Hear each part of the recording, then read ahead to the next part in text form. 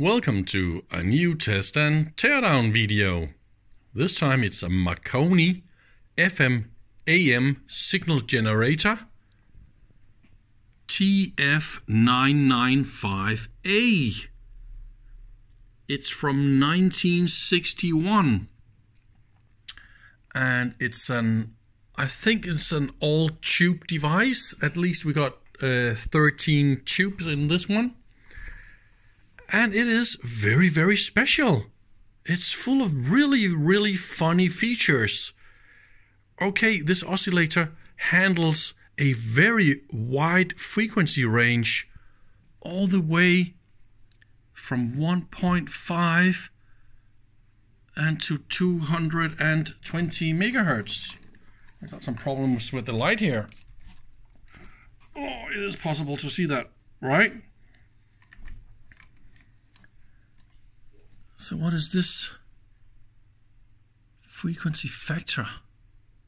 We got a lot of funny factors and stuff going on here on the screen. So this will be the different ranges you select, and they are a little bit different the way that this is manufactured inside this unit. Actually, there's one oscillator that is running at 4.5 to 9 megahertz. So this is the main oscillator, and it is of course adjustable using this dial. But then we got multipliers. So the different ranges here, they are created by multiplying that oscillator by either 3, 2, and 2, and 2. But the lowest range is actually a mix with a 30 megahertz fixed oscillator. I think I will show you guys a block diagram. Yeah, let's do that. Here is the block schematic. I'm sorry the quality from the manual is a little bit bad. So I'm going to try and zoom in and see if we can actually read what is going on here. So like I said, this is the RF oscillator. It goes from 4.5 to 9 megahertz. So this is the one you are adjusting from the front panel. Then there's an opportunity to enable a crystal oscillator, and the RF output here is mixed together with the crystal oscillator, and the crystal check is actually a jack connector on the front where you put in headphones.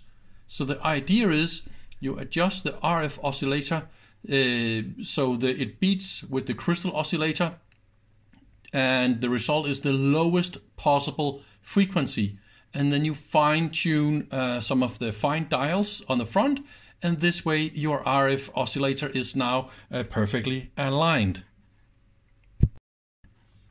So the RF oscillator goes to the first ×3 multiplier, and this output, you can see there's a line here directly to the band switch, and then you can go to the output amplifier. See, an attenuator and filters and all that kind of stuff. So this is the output band selector, but the output also, see, from the first ×3 multiplier, then it goes to the next ×3. This is a ×2 and a ×2 and a ×2. This way you can create all the way to 220 megahertz. But the output from this oscillator, from this point, see, it goes into a 30 megahertz beat oscillator and mixer, and now it gives an output from 1.5 to 13 megahertz. And then of course you need a low pass filter and then an output here. It could actually have been, they could have made this to go all the way to 0 hertz actually, if the output here was kind of synced to 30. But that's just not the way it is made. So we are ready to power this up the first time. As always, I got a good solid ground connection, because if there is a leak or something, I don't want to blow up any more of my equipment. The mains connector of this unit is not with protective earth, so I need to protect myself and my equipment. I don't want to get electrocuted. Anyway, look at this, the frequency scale. I mean, I think this 10, 20, 40, 80, 160 kind of stuff, it really say it all about the multiplication kind of way that it works, right? So I've selected 13 to 27. So that means this is 20, as far as I can see. I should put all those dials to 0. So that means I'm not doing any kind of compensation. And then that was mains applied, and 30, 90, 70, 60, 50 watts. I think we got light. Got a little dim lamp here. Oh yes, and we got output. Oi, oi, oi, look at that output. Are you kidding me? That is not clean at all. Oi, oi, oi. This is just full of harmonics and all kind of bad stuff. But okay, the average is 20 megahertz. So that is maybe fine, but wow, look at that. It's so full. That is really wild. It is very, very obvious. There's something with the... But anyway, the frequency is spot on. I am very impressed about that. And am I using any kind of modulation here? What am I... Okay, that is CV. Ooh. So that was AM, and that is... Have we got some FM? AM seems to be working, right? And what is that? We need to adjust some carrier kind of stuff. Okay, yeah, here we go. So this is what we needed to do. Set modulation, no. Is that probably FM? No, FM. What am I doing wrong here? No, oh yeah. Meter reads some FM. 0 FM is what we got. So, okay. That is the state of this unit. We need FM somehow. Oh, it's just... Okay, let's check this oscillator here. So let's just dial down here a lot. Then we will be able to see the modulation, right? So let's see if this is... Yeah, good. So the modulation amplifier works. That is of course needed. And yes, this is the variable. And we can of course use this one to read the AM. But nope, FM. So before I open and see if I can find the FM error, I'm just going fast through the different ranges and see what else I can see. So this is 40 megahertz, and that is also quite close. Let's go for the next range. Ooh, yo, yo. So there's something we need to adjust here with the carrier. So this is 50 to 80. That is this one. So that should be 80. And that is also very close to 80. And then the last one, again, adjust the carrier. So that should be 160. And that is also 160. But still we can see there's a little bit of other frequencies left. But I guess This unit is not supposed to be super clean because it's so wideband, so that means the filters can't be that sharp, actually. Seems to be quite stable when it comes to level and all that, right? Yeah, I think it is open time. I want to see. Oh, that one. That one is missing. Is that used for FM as well? So that is the 30 megahertz injection amplifier and all that. Now we know all the other multipliers that are working, but this one, there's no output. Ha! That is interesting. Not even a slight little beep. Set carrier. We get a little bit of squeak through here. That's probably the isolation from the mixer we are seeing here. So definitely I need to go and have a look. Now I got 2 faults to find. Great. Whew, we are in. That was not that easy, because to poke this out and get it through this, and this one is stuck in between here, and I don't know what else. Oh, this is the mains filter. That is some heavy duty stuff.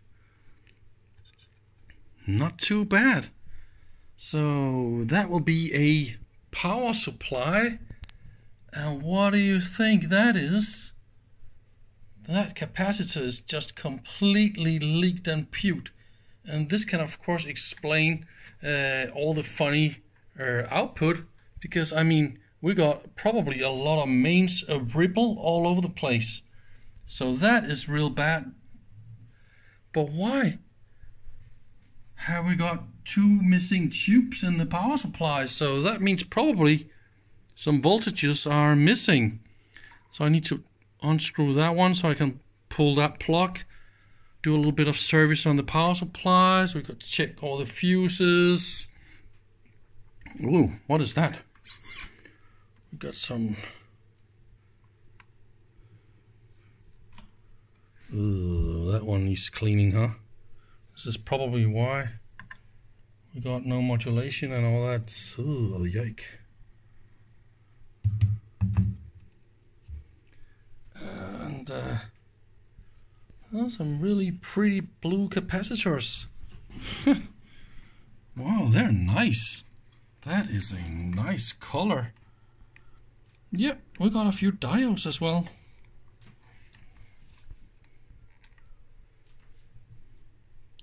That is. Oh, let me sit down here again. I was just a little bit excited about all this poking around and getting this unit out. Oh, look at that holder for that tube. Isn't that just pretty? But it's all the way up this transformer. I mean, that is not too good, this design. So I bet all the good stuff is inside. Ooh. I need to go clean this, and then I will be back. So here's the power supply. I took it out for a deeper inspection. Look at the transformers. They're just dipped and soaked in a thick layer of varnish. Oh, that is insane. They're not going to fall apart.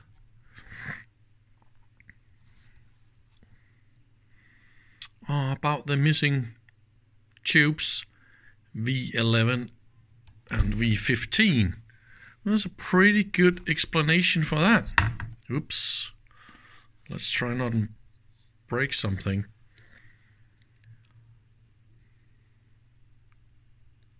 See the diode? And here? You see the diodes?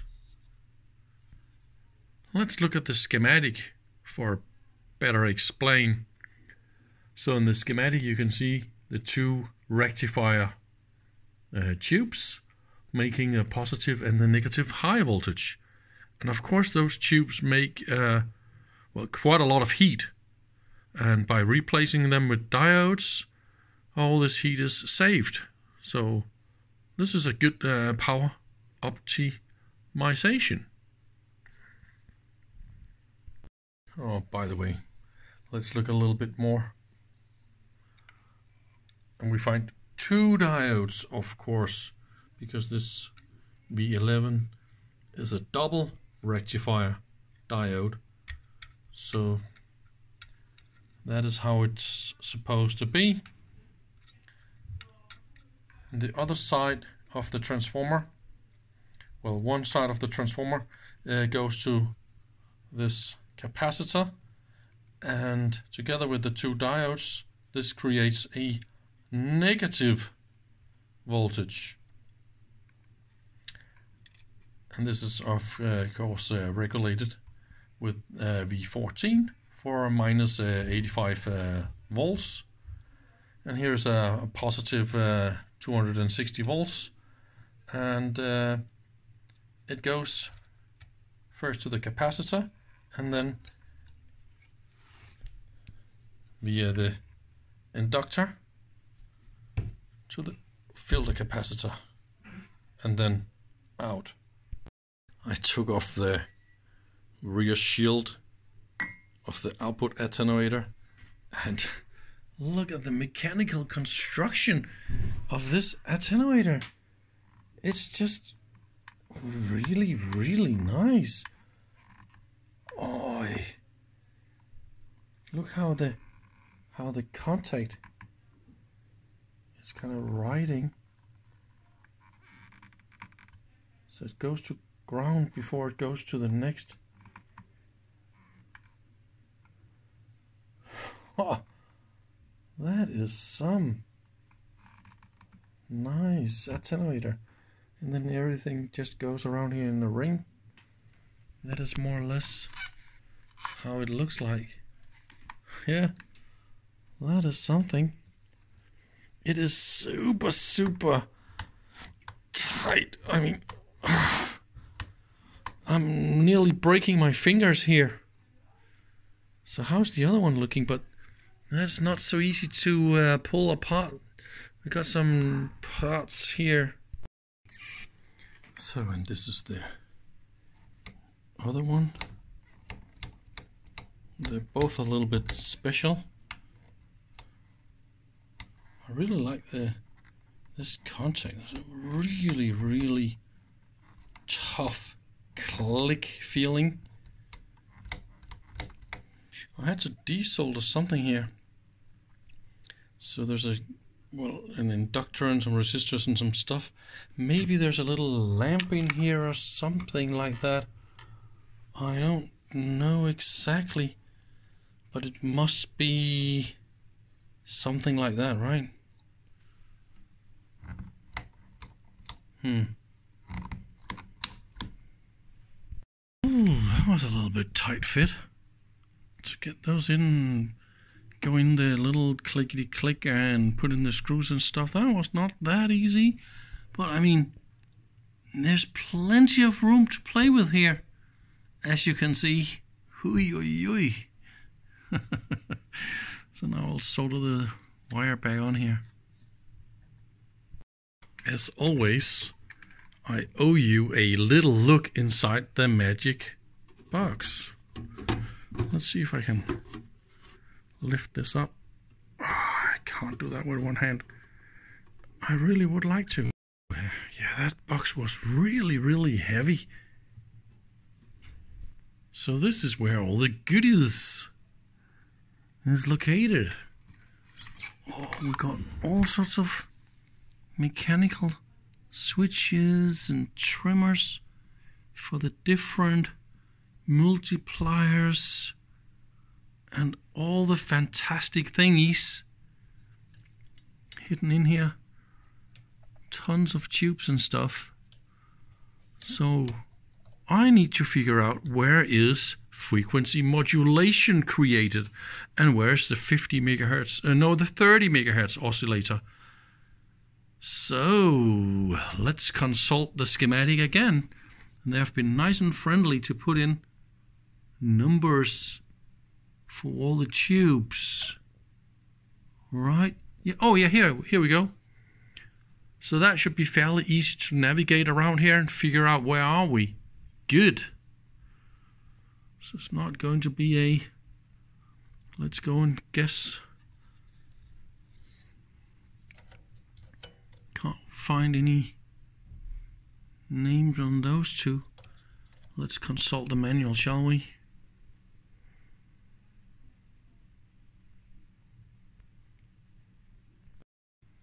So I'm done cleaning all the contacts. I've been around all the different mode switches and everything here, so I will actually power it up and see if my FM modulation is back, and if the missing low band is missing, it is back, because it's actually powered by the different band switches and contacts.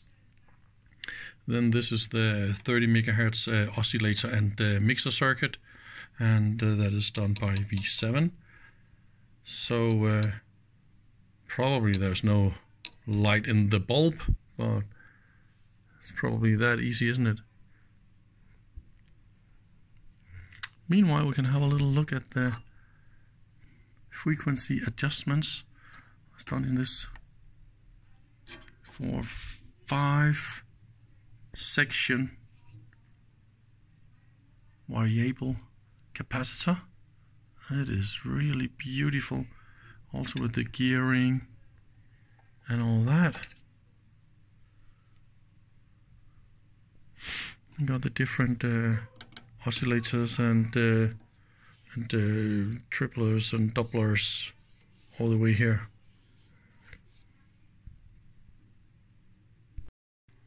Don't you just love it when all you need is a little bit of cleaning? Oh yeah, we can adjust the carrier here so it's good again. So that will be 1.9 megahertz, and I adjusted here for 2 megahertz, so it's really close. And this band switch here is a little bit, as you can see here, critical.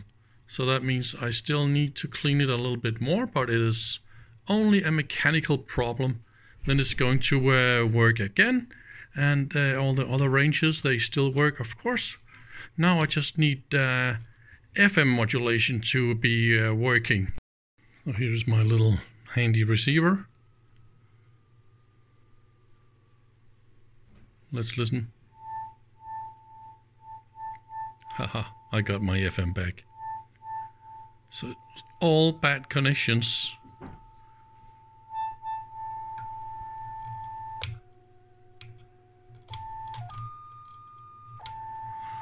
I mean, that is just really nice. And if we listen to... So this is the background. You can hear.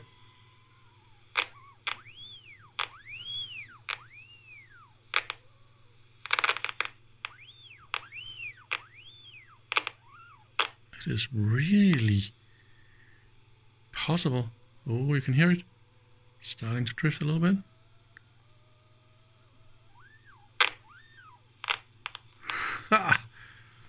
But it's actually accurate enough for narrow band FM.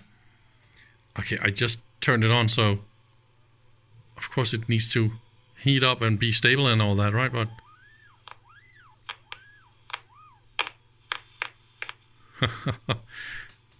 I'm really happy about that.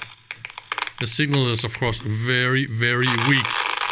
And what you hear here is of course contacts. Probably, yeah, the FM, that is the buggy contact with the FM modulation, but I kind of got it right. I can also go to CV and then all this. See? All the loose connections. Oh, we got a little bit of... Can you hear it?